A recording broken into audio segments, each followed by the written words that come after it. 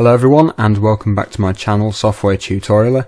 In this tutorial I'm going to be showing you how to insert and format text and titles in Corel VideoStudio.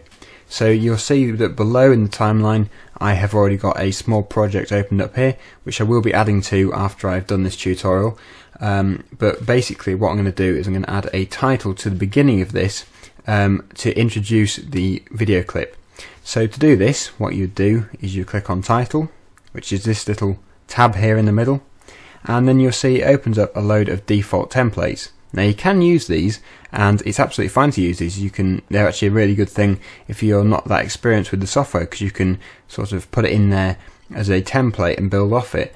Or you can start from scratch entirely, which is what I'm going to be doing in this tutorial to show you what to do. So like I say, you can use these if you want, but if you do want to start from scratch, then what you'd do is double click on the screen like it says here, and then you'll see it opens up this little box, and this is where you can type in what you want to have in your project. So for this I'm going to put a day trip in London, and you can see it has inserted that now, and it is Times New Roman, so it's a very common font, and it's a bit plain, to be honest. So what I'm going to do is I'm going to lighten it up a bit and make it a bit more exciting. So I'm going to change the font, change the size, change the colour, and add either a border or a shadow to it. So to do all this, what you do is make sure it's selected, which it is now. It should look like that, and then you go over here and you can see there's all these different fonts you can choose from. So I'm just going to go down and I'm going to try and find a good one, something a bit more exciting. I'm going to go for Candy Round BTN, and you can see it's now changed the font there. I'm now going to change the colour, and to do that it's this box here. Now mine's white because the default colour is white, but it could be any colour because anything could be selected. So I'm going to go for a bit of a brighter colour. I'm going to go for a green, if that stands out.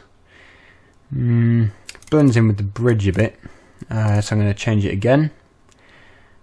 Try a blue. Blue's it should be alright when it's got a shadow behind it or a border. So I'm going to keep it on blue. I'm now going to make it bold, so I can do that here. It's made it a bit more bold. And I'm going to make it larger, so you can either use this drop down menu here and you can choose a bigger number because that will increase the size of the font. So you could go for something like 90. That's a lot bigger and more clear. Or if you didn't want to do that, then all you have to do is drag one of these corners, drag it inwards to make it smaller, and drag it outwards to make it larger. So I'll just keep it around 90. Choose the drop down menu, and that's back at 90. I'm now going to align it to the centre, and to do that, make sure it's selected, and then click here in alignment, align to centre. Now you can align it anywhere around the page using these arrows. Right, so now it's aligned to centre. I'm now going to add a border or shadow. So you click on this and you can see you can choose a border or a shadow here. So first of all I'm going to go for a shadow and see what it looks like, and if it's not very good then I'll add a border as well, or instead of. So this is the first one. You can change it. You can change the X and the Y axis. This is how far away from the actual text the shadow is. So you can see it's actually a long way at the moment. It's 10. No, I don't want 10 at the moment. I'm going to make it a lot smaller, like that, and you can see it's fairly transparent as well. So if I make that as a 0, then you'll see that it's made it a lot more bold and more visible. Also the soft edge, I'm just going to decrease that a bit, so I'm going to drop that down to 20. See what that looks like. It's making it a lot sharper, and I'm just going to increase that a bit again just so it's a bit more clear, and then click OK. So you can see it's now added that background shadow, and it's making the blue stand out from the picture more. So there are more things I can do. It does still blend in with the picture a bit, so I'm going to attempt to put a border on. Not a very large border, but this is the border width. So we'll just try 1 for a start, change the line colour to black. You can already see it standing out more, so if I just increase it a bit more. 2 should be enough for this really, and if you want to you can change the transparency and the soft edge as well. So I'm just going to click OK, and you can see that is the text inserted and formatted in VideoStudio X7. So there are more things you can do. You can change the angle. For example, you click on it and you can change the way it angles on the page. So you can have it like that if you wanted to. You can have it any angle, any 360-degree angle. In fact, I will keep it like this. I'll just drop it down a bit to about 30, minus 30. And that is that bit done. I'm now going to move on and just show you what a text backdrop is. Now this is probably not what you would want for something like this because it sort of covers up the picture behind, but you can change the transparency. What you do is you click on here to customize it, and you can change everything here. You can have a solid background bar that goes across the whole screen. Now if you just had one piece of text which was angled straight across the page, horizontal, instead of at this angle, then it wouldn't cover up quite as much of the page. So it would probably be more ideal for that rather than when you've got an angled piece of text. But you can do that if you want to, or you can fit it with the text so it doesn't quite take up as much of the page. And you can have an ellipse, a rectangle, curved edge rectangle, or a rounded rectangle. So there's all kinds of different things there.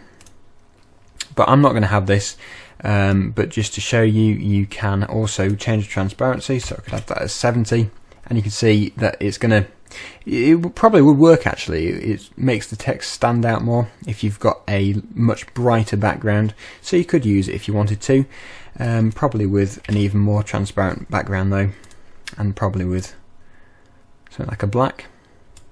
It would look like that, which doesn't actually look that bad. It's just, it's a bit visible having a box there.